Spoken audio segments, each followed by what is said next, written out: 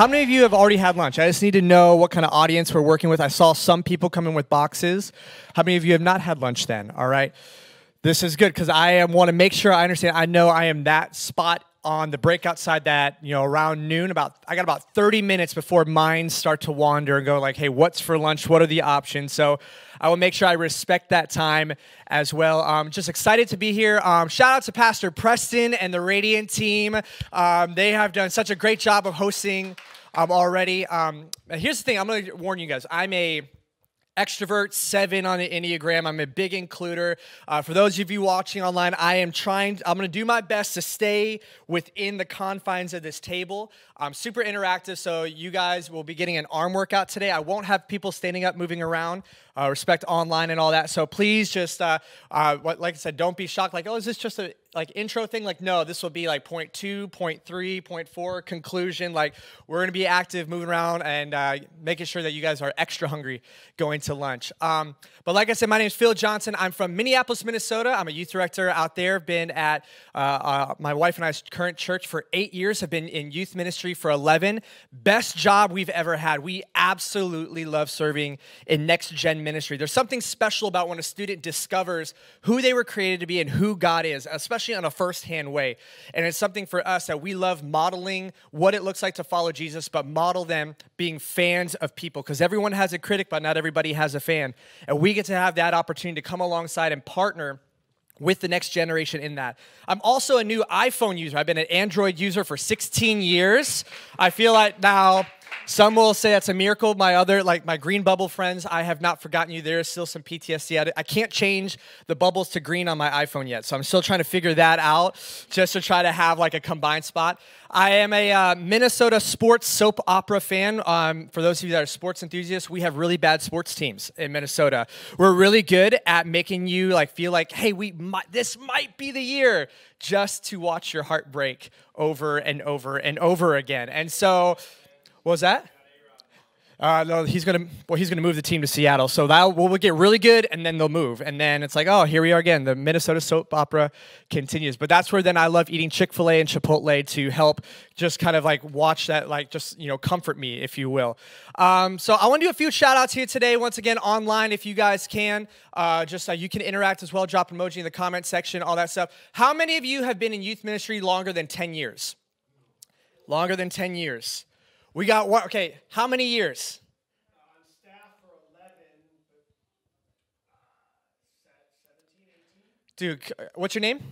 Matt. Can we give it up for Matt? Come on, 17, 18. Well, I just might have you come up here and just share some thoughts on that as well. How many of you have been in youth ministry less than 2 years? Less than 2 years.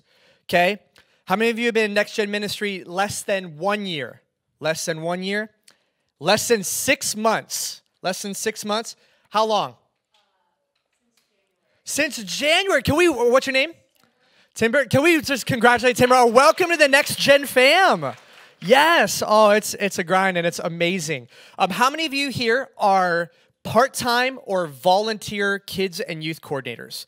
Part-time or volunteer? Part-time and volunteer. Can we give it up in the room? Y'all are heroes.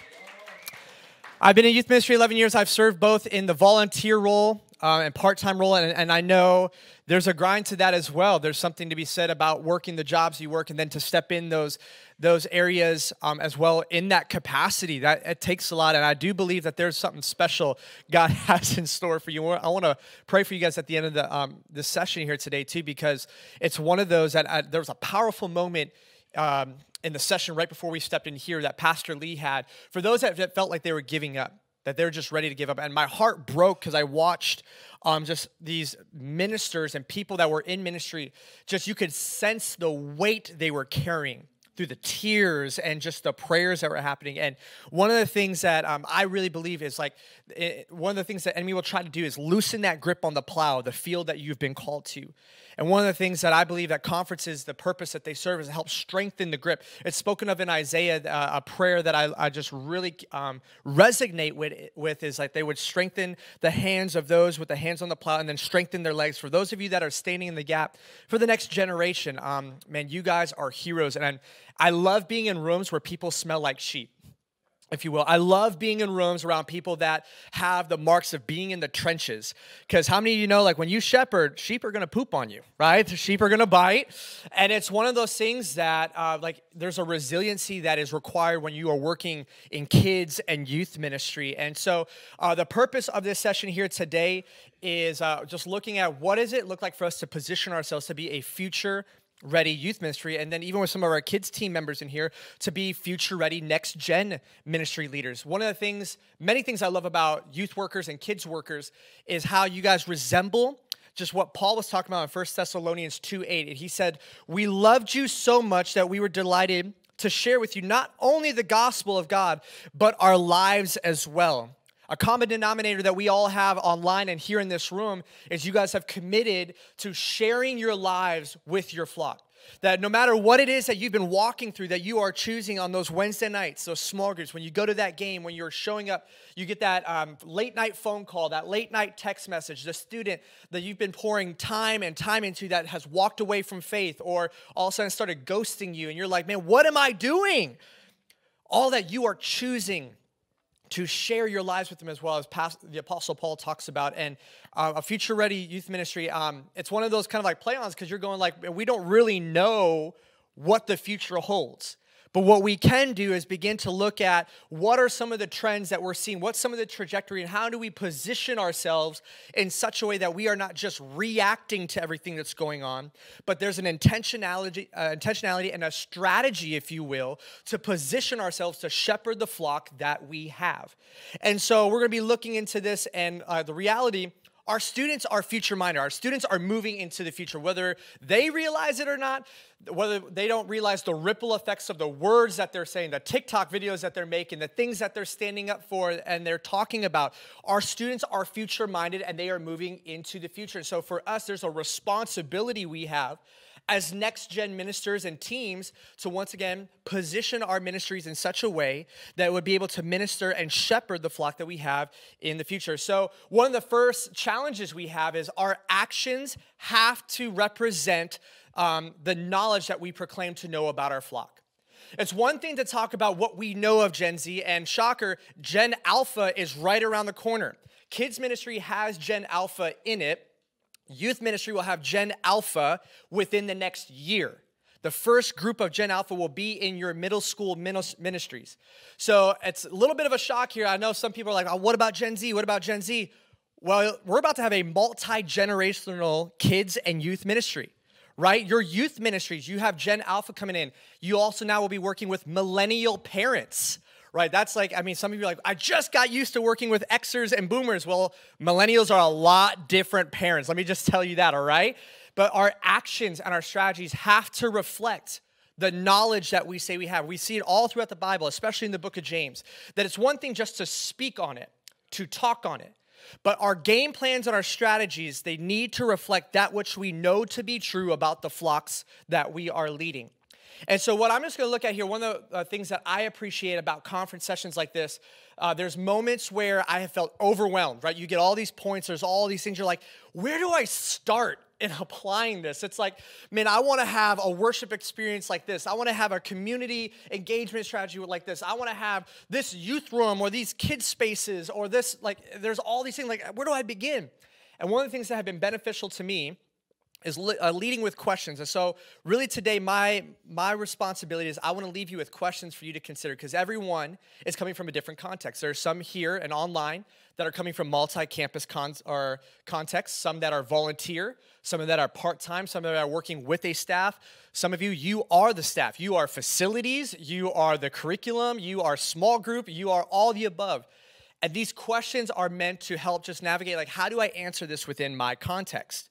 Because then that also helps eradicate some of that spirit of comparison, because you're going, this is the needs of my flock. This is what I know to be true here, and how do my strategies reflect that? So to position ourselves as a future-ready youth ministry, here are 4 questions and strategies I would just want to share with you. Once again, these are ones just based off trends that we are seeing will be relevant and needed 5 to 10 years from now.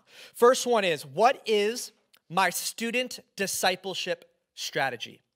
What is my student discipleship strategy. So a typical one, a system we might see is there's a program, right? There's a Wednesday night for those of you that meet on Wednesday nights. Some of you that meet on Sunday nights or whatever night of the week you choose to meet. There's a service element usually. There's a desire for small groups. There's a desire for events like camps and conventions. And those are good, but what we got to understand, those, like especially the events and services, those don't disciple students. I think we can fall victim to that rut of going like, well, we had this powerful moment at the altars, and that's needed. But discipleship is the ability to walk with, to help unpack, to create a safe place where a student who has grown up in church can look at you and say, Pastor, I don't really know if I believe the Bible, what the Word of God says. I feel scared to ask my parents because they're on staff, and so where do I ask these questions? We have students that are, the level of biblical illiteracy right now is alarming, right? I just had a group of students that are new, and they're like, hey, when you say like 16:3, like what's the 16 and what's the 3? I'm like, oh, that's the chapter and the verse. They're like, oh, that's what it is, right? And I think some of us are afraid to begin to dive into some of those elements of just really realizing where are our students at when it comes to some of that. And so discipleship, there needs to be an intentionality within that strategy. And discipleship, it happens up close. It's impossible to be shallow and disciple. It's impossible to remain shallow in relationships and be able to disciple effectively. We saw how Jesus modeled this all throughout the New Testament and how he got in. He wasn't afraid of getting into the mess, the doubts, and the fears that his disciples were walking with. I love when you dive into the text, and now like the Logos presentation last night, same thing. I feel like, I don't know how many of you guys have heard that before. I'm like, yes, yes, yes, yes. Okay, now I need to redo everything because I feel like I'm just missing some of the depths of it. But when you look at the text of what Jesus did to disciple, he has people that would have, in today's context, be from liberal, like progressive left, conservative right, people that have social media, people that don't have social media, people that were business that would take advantage of initially of those of a lesser socioeconomic spot, those that were fighting to overthrow government. Like these were all the people that were a part of his group, but he created a safe environment. There was an intentionality in the discipleship. Where is that taking place within our youth ministries and kids ministries? What does that strategy look like to create a safe place to have honest conversation, to ask tough questions within that real community? Discipleship can't be delegated. Discipleship cannot be delegated. It can be multiplied. It can be caught by other leaders and volunteers on your team. But it is not something that for us as leaders that we can go, that's somebody else's job. I'm going to hire that out for the larger churches. It's like, no, discipleship needs to be a muscle that we are constantly working at when it comes to ministers of the gospel. And when we're looking at this future of where students are coming, Gen Alpha, Gen Z, there's a few things that I think we can all agree on that students need when it comes to this discipleship strategy. First one is they need to experience the real Jesus in a real way. They need to experience the real Jesus in a real way. And what does that mean? It's looking at what are we doing to create some of those moments where like, hey, away from the lights, away from the big events, this is how you can experience Jesus in your room, in your car. Because I can tell you the most powerful interactions I've had were not at events. They're when I was driving in my car and I felt the Holy Spirit just begin to move in such a way just in my vehicle that I had to pull over and start breaking down crying. Those are the moments that I remember in my spiritual journey. What are we doing within the process to empower our students to experience the real Jesus in a real way? What are we doing for our students to help them with the cultural discernment? What is truth? What is a lie? Students are seeing model that they want to be affirmed rather than to know what is true. Hey, retweet, like, affirm my opinion. I don't care if it's true. Because I'm tying my identity to, am I being accepted based off this opinion? Are we teaching them to navigate some of the cultural discernment of what is true, what is lie, what is the Holy Spirit, and what is emotion? And so within that discipleship strategy, third is within that is looking at meaningful relationships. We just did our typical youth relationship series, as a lot of youth ministries do every year. I was amazed to find that one of the number one questions was, how do I just have a relationship? I was like prepared to answer all the big ones about sex and gender identity and all these, but the basic questions that we kept getting were, how do I just have a friendship? How do I have a relationship? And what does it look like for students to have meaningful relationships? Especially having youth ministry now post-COVID, as like the COVID ripple effects, we won't really know the effects of some of those students that have been online, distant from community, disconnected from community. So what does that look like in the discipleship strategy for them to have meaningful relationships?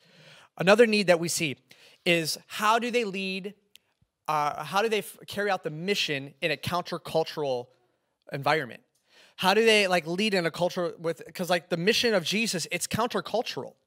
And so what does that look like? One of the biggest questions I get from students is going, hey, I believe in Jesus. I just don't know how to talk about him in a context where I would be labeled and canceled for just knowing that I'm a Christian. So I'm scared to even mention I'm a Christian, let alone talking about my faith. What are we doing within that strategy to equip them to lead in a countercultural environment? And then finally, the intentional discipleship. See, for me, I felt convicted this past year. One of the things COVID exposed for me in our ministry was that we were majoring in experiences and minoring in discipleship. That we were majoring in creating an experience that they wanted to bring their friends to, that they wanted to post online, but we were minoring in discipleship. And it was one of those things, I don't know if you guys have been there, where we took a step back and our team, we just cried out and said, God, forgive us. Forgive us for those moments that we've missed, these moments and opportunities to disciple. And it's those, once again, those environments are helpful, but the discipleship process of getting down with them, and we have to prioritize discipleship. So that first question, what does my students' discipleship strategy look like? Second strategy to help position our youth ministries to be future ready. What does my volunteer and leader training strategy look like? Because for a youth ministry to be future ready, you have to have volunteers and leaders that are future ready. And one of the number one excuses I get when we are recruiting, right? They're going, I don't dress like students. I don't know what they're wearing. I don't know what they're talking. Is lit still a word? No, lit is not a word anymore. That was a couple years ago. We got to stop using that. But leaders going well, I don't know if I'm at a spot in my own faith journey. I don't know if I can handle all this. Just kind of do what Jesus did. Ask the questions, right? But it's looking at how are we preparing them to be the future ready leaders that our students need. And so some of the things that we have seen work, I'm stealing this from Pastor Reggie Joyner and Dr. Virginia Ward down in Atlanta. They have a phenomenal template when it comes to just training volunteers and helping understand who's in their flock. And so these are 5 questions that leaders need to be able to answer for their students. And these are ones that are a great training tool when you have volunteer leaders that are coming straight from full-time jobs, that are hopping into your youth ministries, that have kids, that it almost feels like babysitting for some of the students that show up, right? The parents are just please take them for the next 2 hours. And leaders are I don't know what to do with them. Here's 5 questions that can help on that answering. The first one, do we know their name? Can we answer the question, do we know the student's name? Gen Z and Gen Alpha are the most diverse generations that we have seen, and there's something super important about being able to pronounce a student's name correctly, especially when they come from a different background than you. The most powerful sound a student can hear is the sound of their name being spoken correctly. There's something, and I know I fall victim to this as well, of where I'll go, what up, bro? What up, girl? Hey, dude. And we say that, but to say their name, to get in the habit of calling them by name. Because in a day and age where they're known by usernames, account handles, to say the name, it speaks value. We see that modeled with Jesus and Zacchaeus, that he wasn't looking at Zacchaeus up in the tree going, hey, tax collector. It was Zacchaeus. And in that moment, it communicated value to everyone in that room. And we do that when we say a student's name. So the first question is, do we know their name? Second, do we know what matters to them? Right? Not what we think matters. Just assume that every student loves TikTok and assume that every student knows these certain things, but do we know what matters to our student? There is a story one of my mentors, she shared, and she talks about, there was a student in her youth ministry that loved trains. I've yet to have a student that loves trains, but I'm taking lessons from her. And the student, he was 16 years old, and he was the youngest person in his train club by 40 years. It was a group of 55 and up that they would have these meetings once a month, and they would take different assignments and recreate different parts of Minnesota. and they have their homework assignment. They'd take these cards and they have to build these trains in different parts of Minnesota. And then they would come back and they would put them together. And she heard that this student of hers loved trains. So she's like, well, I'm going to drive 30 minutes. I'm going to show up because you like trains and I'm a fan of you. So I'm going to show up and I'm going to learn a little bit about trains. And so she shows up. And everybody's shocked. They're like, who is this person? She obviously does not know anything about trains. And the 6-year-old was so excited to see her there. And so he's like, Pastor. And he's introducing her to all these older guys and these older ladies. And then all of a sudden she hears this like sniffling in the background. She turns around and it's the kid's parents. And they're like, what are you doing here? And she's like, well, I heard your son loved trains. And I just wanted to see him in his environment. It mattered to him, so then it mattered to me. And they started to cry as they shared this story of going like, we've just been contemplating whether or not we need to leave the church. We've been contemplating there's so many questions we have, and we just don't know if this religion thing is for us, if this Jesus thing is for us. But what you did today, showing up like this, if that's what you're about, if that's what this Jesus is about, then we're going to stay. Fast forward over 10 years later, they're now board members at this church, planted. All because a pastor, a leader, took the time to figure out what mattered to a student. What matters to them? So what's the student's name? What matters to them? And then where do they come from? Do we know where they come from? What's their school background or where they're coming from? What's the home background? We're going to get to that here in a little bit on the home side of things. But do we know the context of which they are coming from? I think it's very easy when it comes to, especially on a disciplinary side, that we've all had to face in a youth ministry or a kids ministry setting, that to look at the surface level and just to call out the surface part, but not take the time to dig in like, man, what's the root behind this? Where are they coming from? And to begin to take the time to understand where are they coming from. So question one, what's their name? We know their name? Do we know what matters? Do we know where they come from? Do we know what they've done?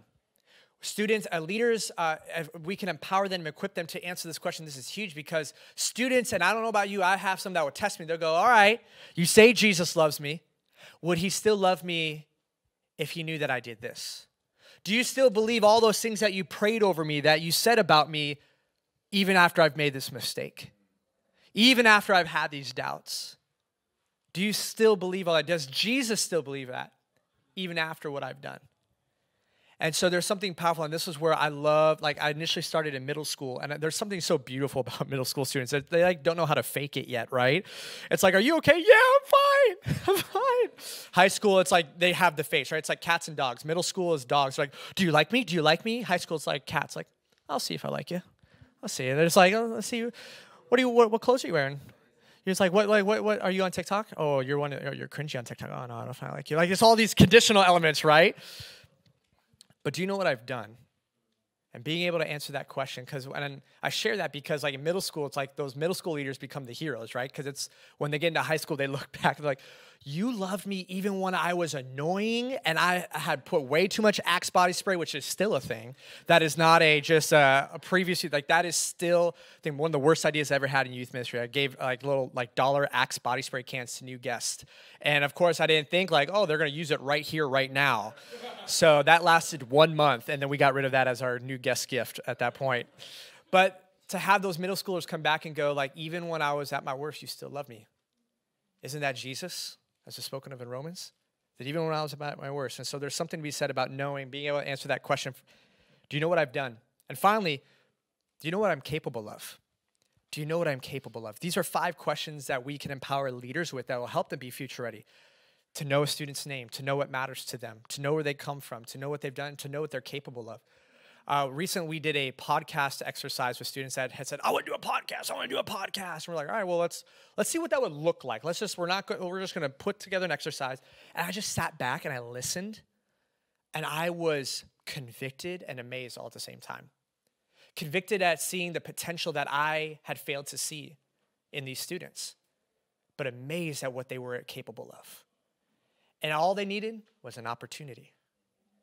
And I'll be honest, be the first to say that there's a lot of you that have been burned by giving students an opportunity with a mic or a platform. I've had to get up, and there's been several times where I've had to unpack, no, that's theologically incorrect. That actually doesn't happen. That's actually not true. But do we know what students are capable of? And do we have a strategy that reflects giving them an opportunity?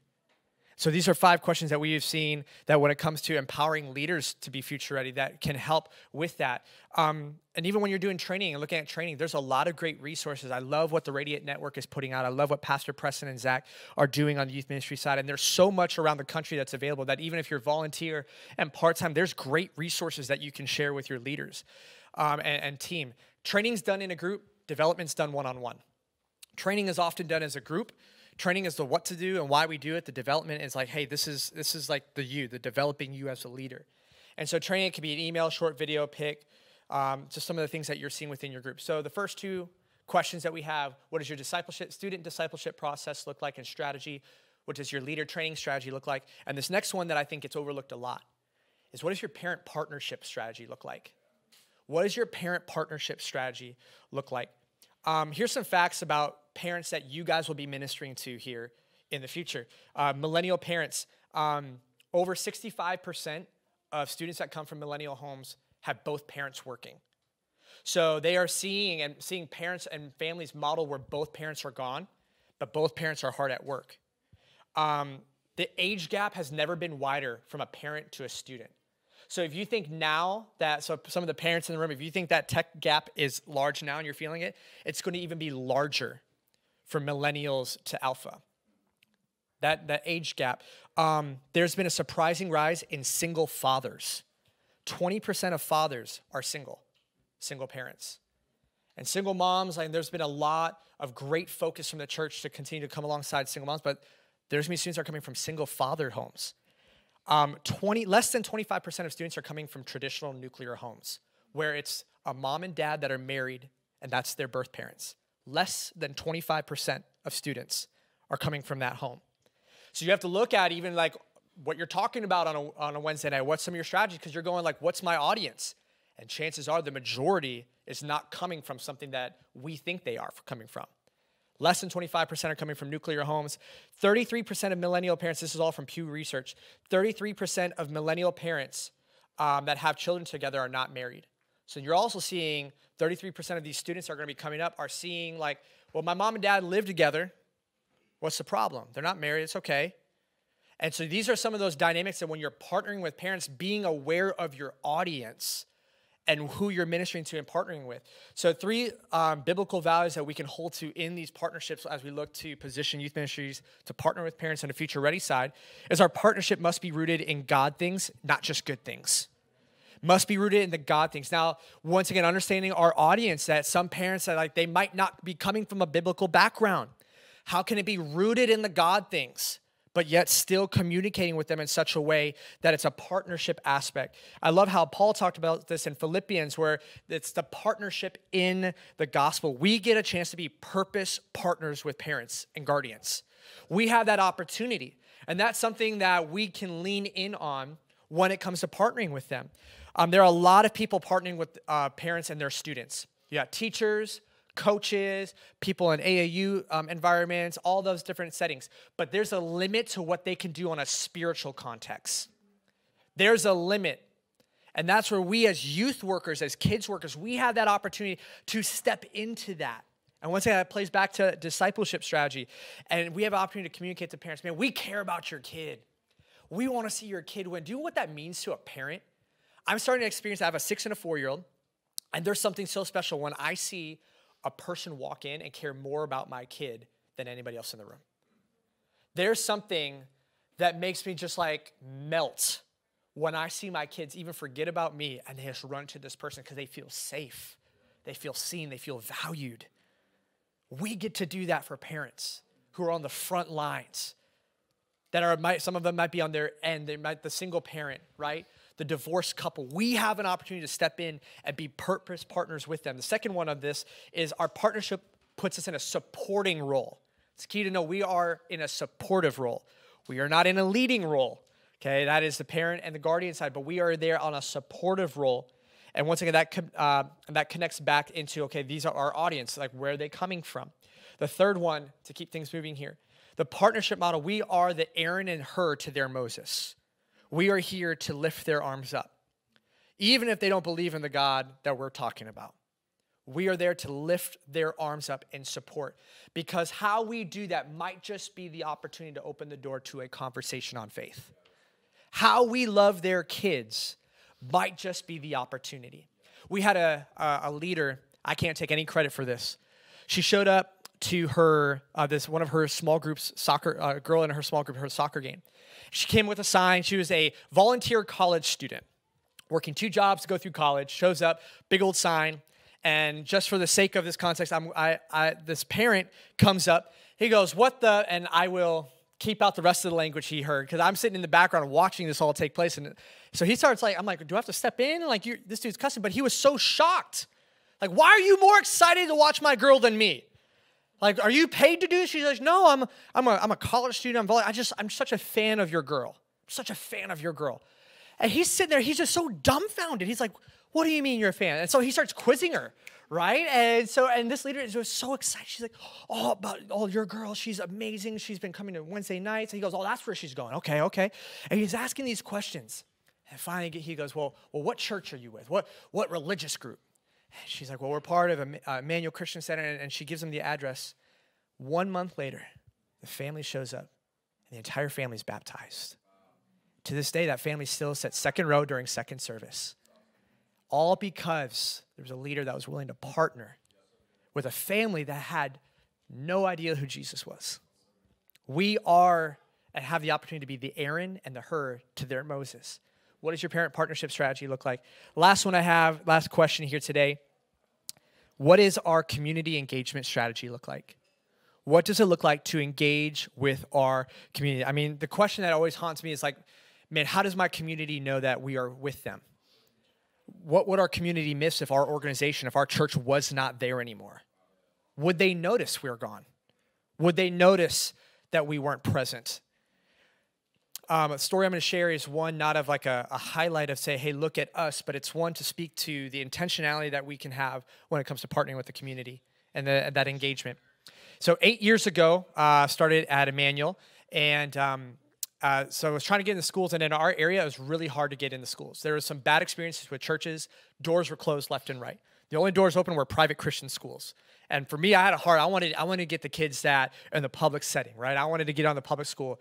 And I had to mute some of my friends down south because there's like Texas high schools are different. I'm like watching them like bring pizza in the lunchroom. I'm like, oh, that'd be nice. That's great. But for us, it was like I was able to get in as a garbage guy. So I would go in middle school, and I would pick up garbage during lunch. And then I upgraded after a year. I began to be on the door patrol, making sure like, hey, who could go to the bathroom and who couldn't, right? It's like so much power in that moment. Then after about 6 months, I got upgraded to lunchroom para. And I was able to walk from table to table, interact with students. I'd carry fruit snacks in my back pocket, and I'd give them riddles. So I'd always go to the troubled tables, right? That would like be causing most ruckus. I'm like, all right, if you get this riddle, I got fruit snacks. And they would spend all lunch trying to figure it out, right? And it was just little things, right? It was just like nothing life-changing. I wasn't allowed to say I'm a pastor. I was like, I'm Mr. Phil. I was just Mr. Phil walking around, right? And then we would bless the lunchroom pairs at the end. We would do like a lunch for them, and we'd tell stories of these students and stuff like that. And after a few years, one of the middle school teachers became the principal of the high school. And it was one of those that we just kept knocking the door. We just kept, as we could, we would show up in the best ways that we could with what we were allowed to do. 1 year ago, there was a death of a student that was very well liked in that school. It was one of those students, like peak physical condition, played multiple sports, died in a swimming accident. There's so many questions. And there was a memorial for the student outside the school. And as we do, and as many of you guys do, we just showed up. We just wanted to show support. And the principal saw me there, the principal we'd worked with for several years. He goes, hey, pastor, come here. And I was already shocked because he said pastor. I'm like, whoa, I'm not used to that. And he pulls me in, and he brings me into the room with the kid's family and his closest friends. And we just began to have this moment of just wrestling with these questions. And I walked away, and I asked the principal, I said, why me? Why us? Why? Like, you have counselors and all these things. And he's like, we've watched you and your team for the last 7 years. You care about these kids. You don't care about your platform. You don't care about all this. And we needed the people that loved the kids most in that room today. That was after 7 years picking up trash, dropping off Gatorade, no microphone time, no youth group invites. And we care about you guys. And it's been a beautiful partnership since we've hosted then the ACT classes and ACT testing at our site, and there's multiple other school things, but that came after 8 years. Not 8 months, not a several years. And so I would ask you, what's your community engagement strategy? Because the people in your community, they need to see you present. Your students need to see you present on the campuses or in those areas. A way to kind of see this is the way that we like to model is show up physically, mentally, and randomly. Showing up physically, being on site, because there's something that when you show up to a game, faculty sees that. Parents see that. And it's not to say, hey, look at me, I'm here, as some extroverts tend to do. We need to take a page sometimes out of the introverts' books of just going like, hey, the intentionality that introverts have, I'm like just taking all of that advice from them. But showing up physically on campus, right? Showing that I'm present. Even if the kids just ignore you, right? There's something powerful in the present of just being there. Showing up mentally, being aware of what's going on the campuses. Small hack, subscribe to the school newsletter. Find out, or subscribe to the school calendar. What's going on? Low-hanging fruit. Teacher conferences. Can I tell you, teachers are not pumped about teacher conferences, all right?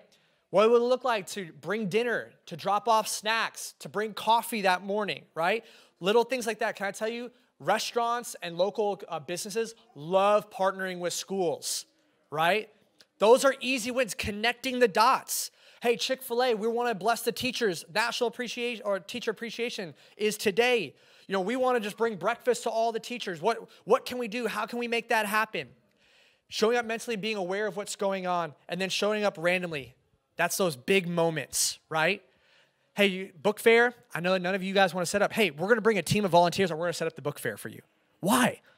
Man, we love that you care about this next generation. We just want to come alongside of you. There was a story I loved. A friend of mine pastored in Pennsylvania.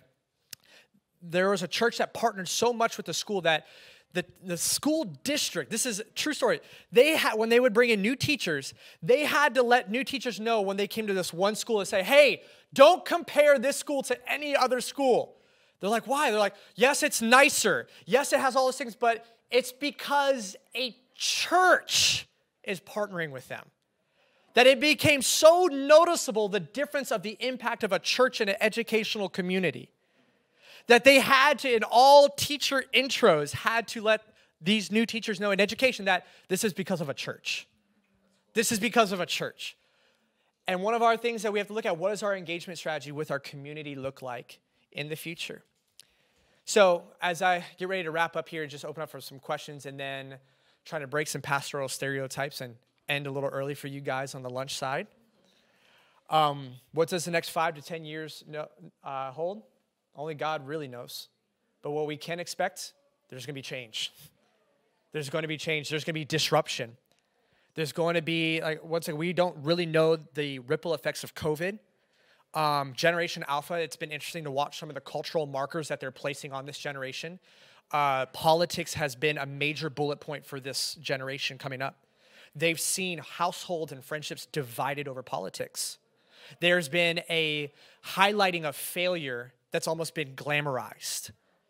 There's a fear, this is the most entrepreneurial generation, Gen Z and Alpha, but they are the most risk averse. They don't have that Rocky movie, right? They don't have the example of how to get back up. Isn't it a resilient generation? But what does that look like for us to be future ready to begin to call that resilience out? To begin to pray that God would just use them in such a way to change just their surroundings. For us, we got to remain flexible. I love Pastor Wayne Cordero. He used to pastor in Grand Rapids. He had the quote, "Blessed are the flexible, for when they bend, they shall not break." Blessed are the flexible, for when they bend, they shall not break. It's remaining flexible. And really what that looks like, it's leading with an open hand and an open heart. The open heart saying, God, what you want to do. God, what you desire. And the open hand of saying, like, how can I give this to students? How can I continue to empower them? How can I continue to multiply other disciples? What does that look like? And so for us, when it comes to all of this,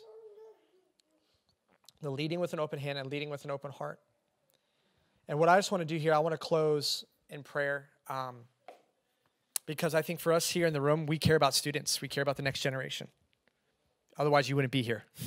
You and me taking time out of your schedule to come to a conference, to sit in a breakout session, to listen to some things you're like, I already knew that. Yep. Listen, if what you don't do, if that leads you to something you will do, great. Like, I'm not here to just share, like, hey, do all this stuff, but even if you're like, that idea, that stinks, hopefully it leads you to a good idea then. Then this is a beneficial breakout. But for us, I think my prayer as I was praying this morning for this group, that God, we don't need the credit. God, we don't want the credit. We don't need it. Because you can inspire from a platform, but you develop from the background. God, we don't need the credit. We just want you to have the glory. God, we want you to have a generation that knows you, that knows who they are in you. Because everybody has a critic, but not everybody has a fan. And what would it look like for a generation 5 to 10 years from now that knows Jesus and is helping others to know him as well? Because for those of you that have kids in this room, the generation you're leading just might be the teachers for your children.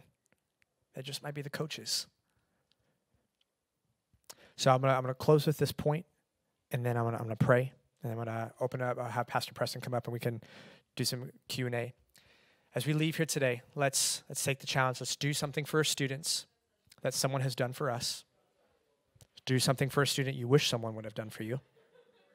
And do something for a student that you hope someone does for your student one day.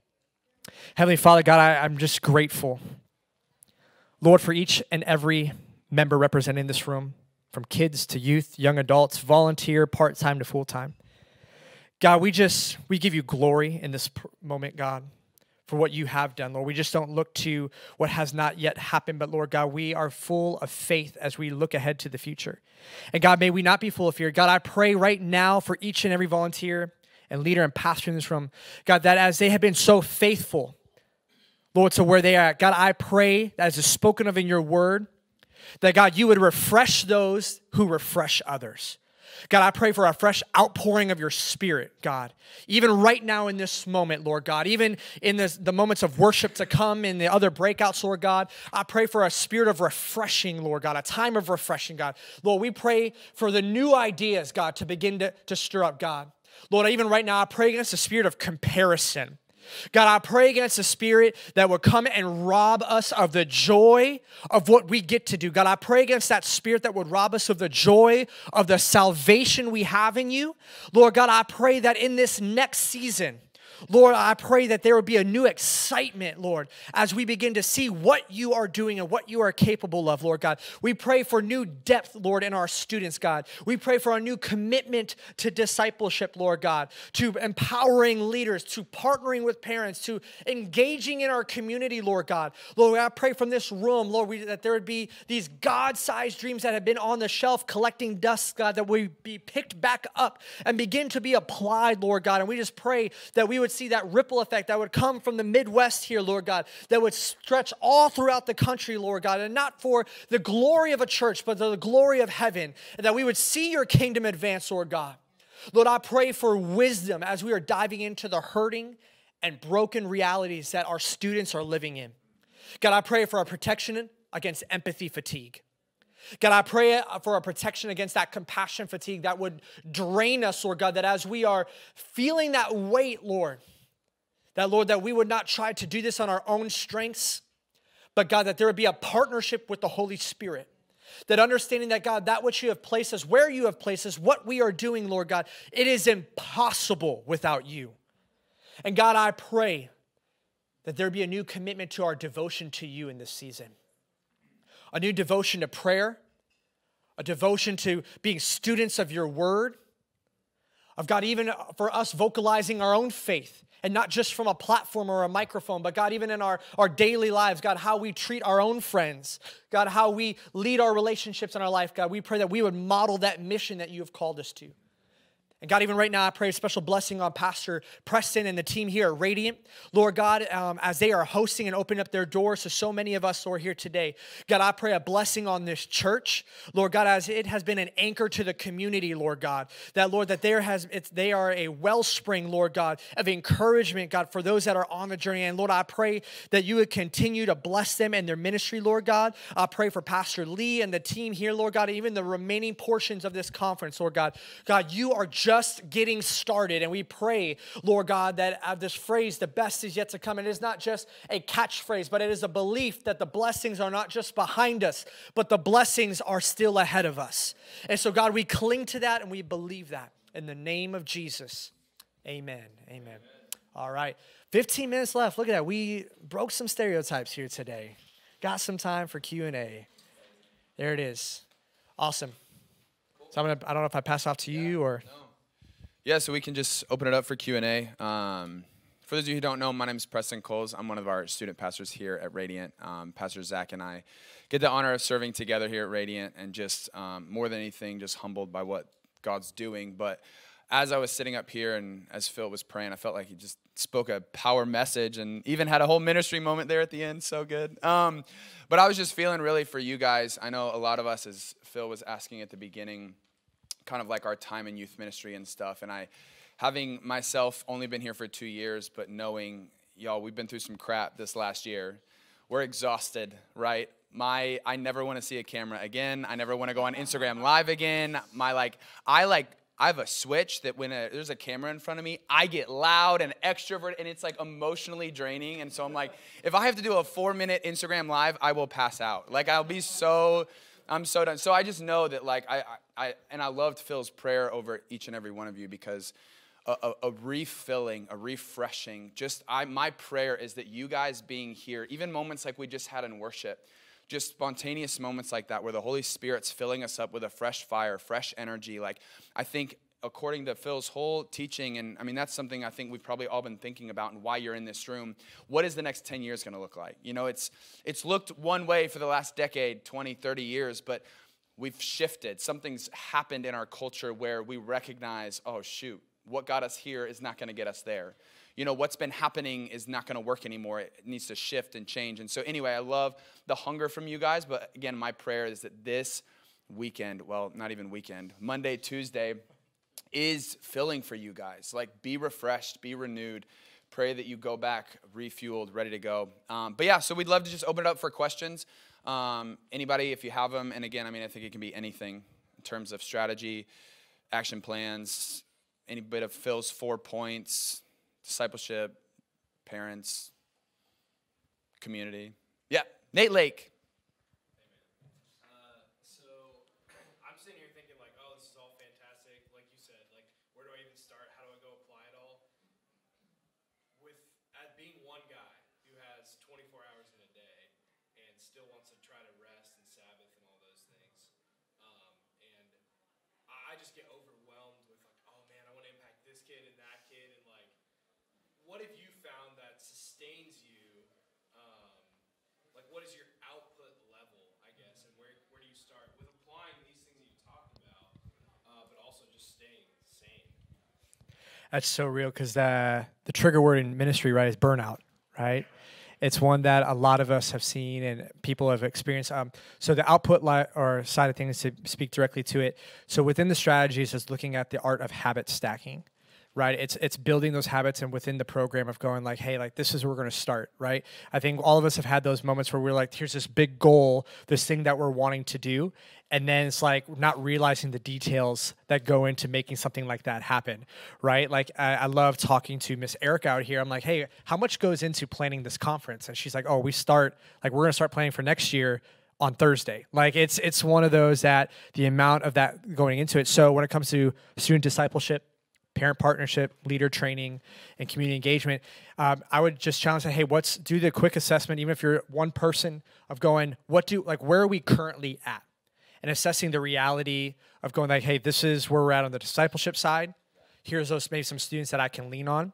When I was a volunteer youth pastor, looking at what are some of those kids that can run a conversation that, you know, as we're setting up chairs together, we can walk through that, hey, here's what this discussion is going to look like tonight. And to just like bring them with, I'll take kids grocery shopping with me on a discipleship side. I'm looking for ways that, like I said, habit stacking that if I'm already doing this, who can I bring with on that one? It is interesting though, Nate, I love that question because it's like some of the most important things that we proclaim are the hardest to maintain in our schedule. Time with God, time with family, and time to sermon prep, right? Those are things that people here would be like, man, I got to make sure this happens. But those are usually the first to go when it comes to ministry. So looking at what are some of those things that you're doing throughout your week that are natural, that you can just bring people with. And habit stacking is like, it's the building, like, hey, this might be my goal. It's the Scott Wilson down in Texas has a great illustration of it. If there's a 20-foot goal that we're trying to accomplish, you know, sometimes we have too many, like 3 large steps, and then it's like, seems too big to even start. But then there's too many little ones that you're like, man, we're never going to get there. But it's identifying within your group of going like, hey, we got a group of 10 kids. We got a group of 30 kids. And I got 2 leaders that I maybe can count on. It's identifying that, hey, what is a step like, hey, by September, we'd like to be here. Hey, and then breaking it up into quarters. That's been something that's been really helpful for us because then it takes away the pressure of going, I need to do this in a year. And then it's like we lose track of it 2 months later, right? And so breaking up into quarters. Hey, quarter 1, my goal for discipleship is this. My goal for leaders is this. And just breaking it down to make it bite-sized and building off those habits and looking for key moments to bring students and leaders along with you. Like I said, those games, like community engagement, I'll bring a leader with, and we'll connect with students. And there's like even discipleship moments that'll happen there while I'm waiting for a student to come out of the locker room. You're going like, hey man, like, and you're talking like for 4 quarters of a basketball game, and then it becomes, hey, so like, man, what are kids in your school saying about this current situation? Like, what are you hearing? And you start to, and then that helps me on my sermon prep side because I'm like, ooh, that's what they're all talking about. I actually know where they're at. So it's looking for ways to leverage what's already happening rather than feeling the pressure of creating from scratch in all those areas. Yeah. Do you prioritize spending more time with students or with your leaders? It changes each season. I think it's one that, and all of us have seasons, and I think we can fall into that rut of going, it has to be this way. But there's sometimes that when we got new leaders or there's leaders that have left, that bringing them up to a place where they can shepherd in a way that reflects your heart. And so there are seasons that, you know, like back to school, it's going to be heavy on student discipleship. It's getting those new students plugged in, making sure that there's a good spot there. And you know your ministry calendar as you're looking at that and identifying, here's a spot where I'm making sure there's a touch point, maybe with parents, right? Like one of the things that's been good for us is I know Preston has PTSD with screens, but for us, like parents, like we will pre-record a message with a staff member or a key parent volunteer, 15-minute conversation. We post it once a month called our Parent Connect. And it's just a resource of like, hey, how to help talk about the Bible with my students. And that's not something it takes maybe 45 minutes to an hour. And what we have found is we get more student volunteers then because parents are like, man, I love what you're doing. How can I help? Because you're bringing them in on the conversation with you. So looking for ways, once again, bite-sized things, not total like program overhaul, but little wins throughout a quarter that can help lead into it. So to answer your question directly, there's not a set way, leaders, students, parents, there's seasons that it's my responsibility as a pastor, spiritual component aside, it's my job to make sure that I understand those rhythms and have a strategy that reflects those rhythms. Mm-hmm.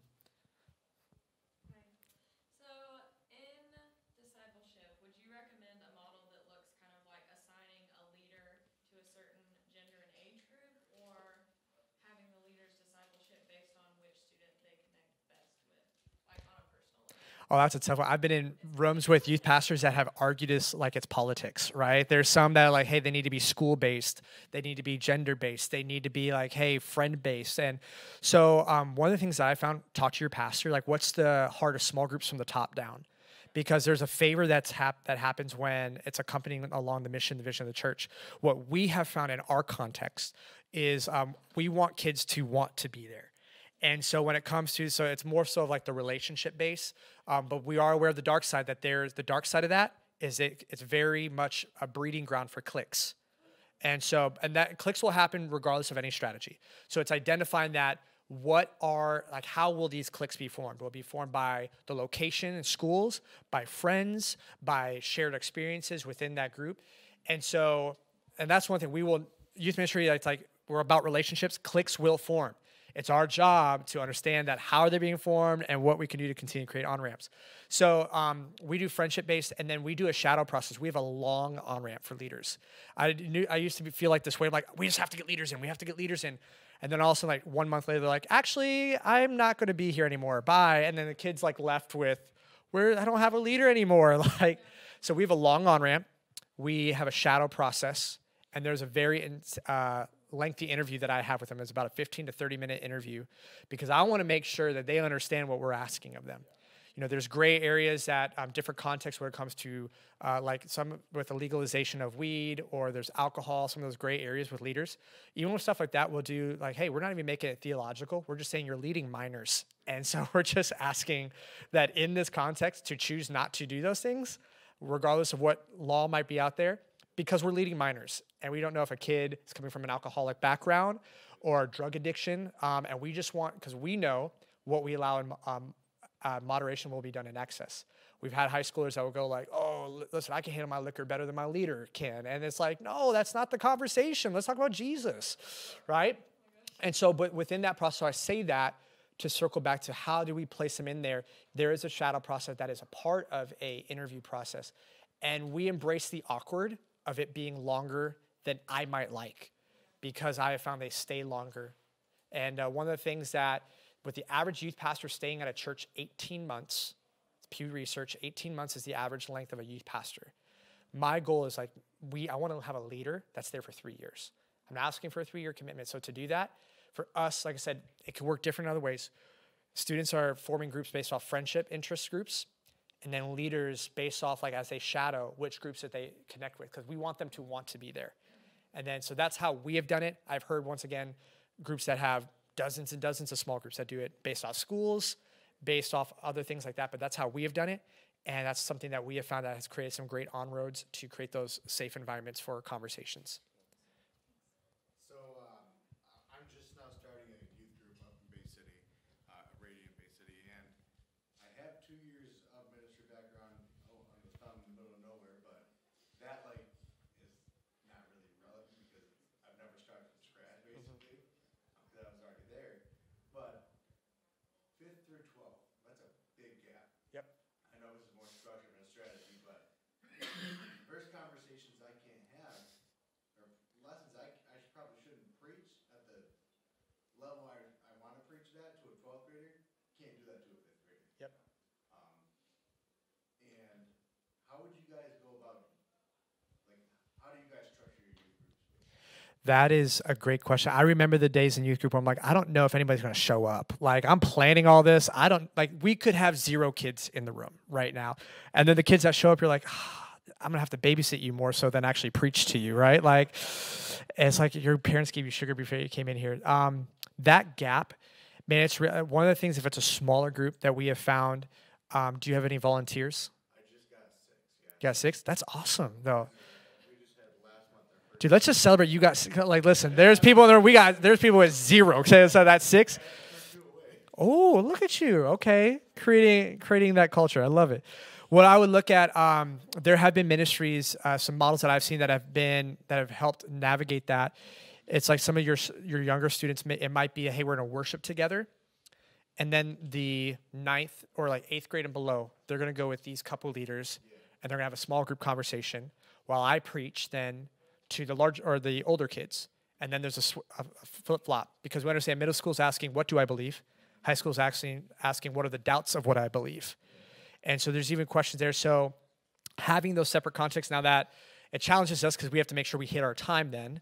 So one's not going 45 minutes and the other one's like 30 minutes. But it's understanding that maybe it's providing different outlets for that. So we've done that in the past, and that's worked. It's forced me, though, to make sure I'm communicating with my leaders ahead of time and empowering them in a way that they're like, hey, for 30 minutes, pastor's not here. I'm not going to lose any of these kids. Like, I got this, right? And so that's one model that I've seen done well, but also just the small, like embracing that small group model of just having some of those conversations. And it's okay if it doesn't look like some of the services right away. As you are building, once again, that habit stacking idea of going like, hey, I want to teach them how to have conversations about Jesus. I want them to feel safe enough to ask questions about Jesus.